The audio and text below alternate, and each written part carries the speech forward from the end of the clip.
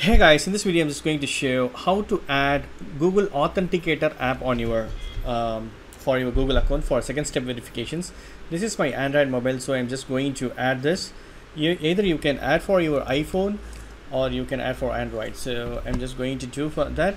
Before that, you need to switch on the second step verifications, which you will receive the text message right for verification code. That should be enabled, then only you can see that options, authentication app options.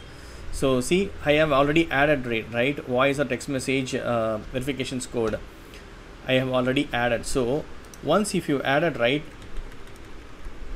come down, you can see Google prompt and authentication app. This kind of features you can add only if you only if you have added that voice or text message verification method. So now I'm going to add this authenticator app setup.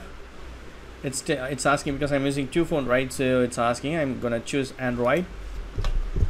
I need to scan this, open that app. In your mobile, open that app, authenticator app. Yeah, in my mobile I'm opening this authenticator app. Press start begin.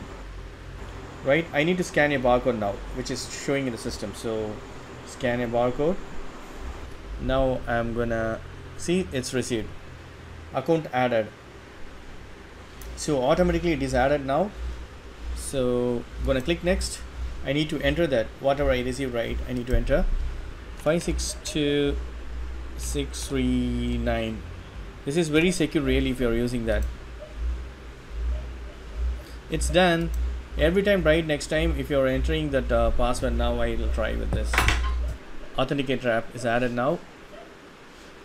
I'm gonna try with my incognito. This time for second step verification, it is asking a Google Authenticator app. So as I received right, I can check this box. Don't ask again on this computer. 248165.